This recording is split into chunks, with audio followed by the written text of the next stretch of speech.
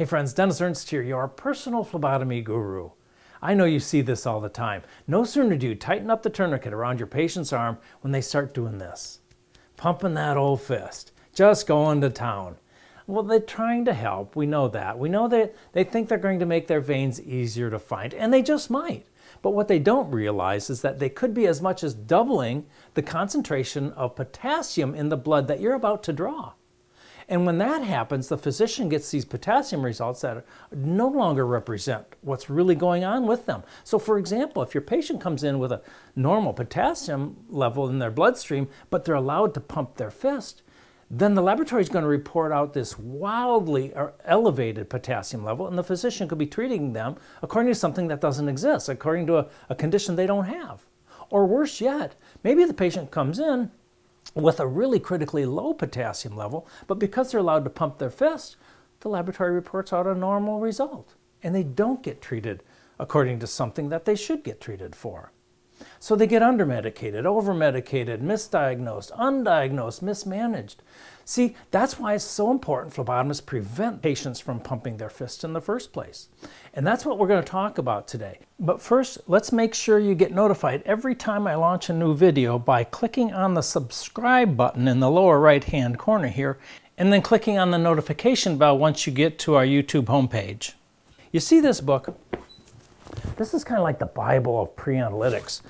The effects of pre-analytical variables on clinical laboratory tests. This is a massive book with very small print. It lists all of the pre-analytical variables that can alter a test result before it's even tested.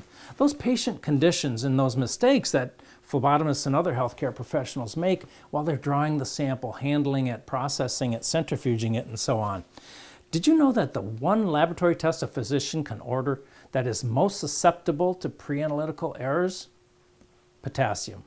There's over 80 pre-analytical variables that can cause a potassium level to be falsely elevated. And when you get to fist pumping, it's one of the biggest and the most common. So we're going to show you a little bit of a clip here from a video we produced called Potassium Results Your Physicians Can Trust. And then when it's through, we'll come back and talk about it.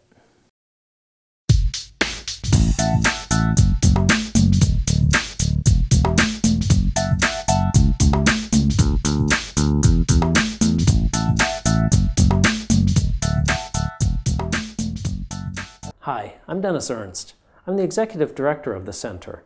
Over the years, laboratories frequently ask us to help them troubleshoot problems with falsely elevated potassiums. It seems to be the one analyte that's more affected by pre-analytical variables than any other. And when your physicians don't trust your potassium results, it calls everything else into question, doesn't it? So it stands to reason that if you can keep physicians from questioning your potassiums, then your credibility should be easy to maintain on other analytes as well. How many times do patients immediately start pumping their fist the moment you apply the tourniquet? It happens a lot. Despite how widespread it has been reported that pumping the fist elevates the potassium level, many of those drawing blood still permit it, even request it. In fact, the effect of fist pumping on potassium levels was even reported in USA Today. How much does it raise a potassium level? One study showed it increases circulating potassium by up to 2.7 milliequivalents per liter. It has also been reported that patients pumping their fist prior to a blood draw causes 1/3 of all elevated potassium results, and is responsible for half of all critical value potassium results. It's a good idea to train patients not to pump their fists and to tell them why pumping isn't a good idea. Should the next phlebotomist they encounter not be aware of the negative effects of pumping the fist, at least the patient will know to avoid the practice.